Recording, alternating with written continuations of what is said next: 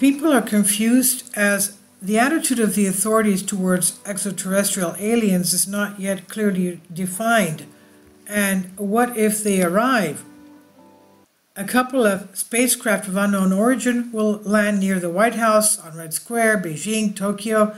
Representatives of extraterrestrial civilization will come out of them, and all will say as one, "People, are you stupid or what? Have you unexplored space? You have unexplored space, the great mysteries of the universe are undiscovered, and you threaten each other with nuclear weapons without even leaving your cradle," quote unquote. There is such a theory that there is limited intelligent life capable of traveling through the vast expanses of space, because the majority destroy themselves due to some stupidity or greed. That is, ETs, aliens capable of flying to the Earth and saying that we are here, are more likely to be a non-aggressive race that does not want to enslave humanity. On the other hand, they are also not obliged to save us from ourselves. Many believe that at the very peak of human conflict, some observers, quote unquote, will land on Earth and instantly stop all conflicts. In religions, this would be called the second coming, the return of the gods, merging with a single cosmos, and so on.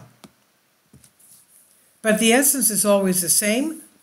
Someone, and for some reason, must save us because we have some kind of value for universe. And if it's like Douglas the Hitchhiker Guide to the Galaxy, there the aliens paved the way through space and the Earth interfered with them. So they took and demolished the entire planet without even asking humans. What's the point of saving us if we can't save ourselves? There is logic for aliens to show their latest technologies and achievements in medicine if some on Earth still believe that an idol or a magician's spell will save them from troubles. For them, we are like Papuans who have never seen cell phones and helicopters. We have no way out. There are already 8 billion of us, and the bourgeois broke their heads how to get rid of the extra 7 billion. War, as they understood, was an option, and on the right scale, affected everyone. The pandemic didn't work, space remains, and now the whole world will once again turn its eyes to the starry sky. And the point is not even whether there are aliens or not, but that they will be declared to be demons and servants of Satan because somehow a person was created in the image and likeness of God. And then some reptilians will arrive. The entire religious flock will definitely collapse from such a shockwave. Perhaps people will be have been fooled for thousands of years that they are the crowns of creation and everything will be fine with them. And then gray aliens will fly in and spoil the party for us. This is all hypothetical, of course.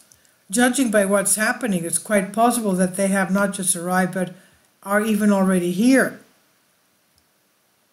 Of course, the article is more satirical or humorous, but in every joke, as I say. And this is on Solask. Please leave your comments. Thank you for your support. Please support my Patreon account. The daily posts are 5 videos daily, and they are totally different from what I have on my YouTube channel.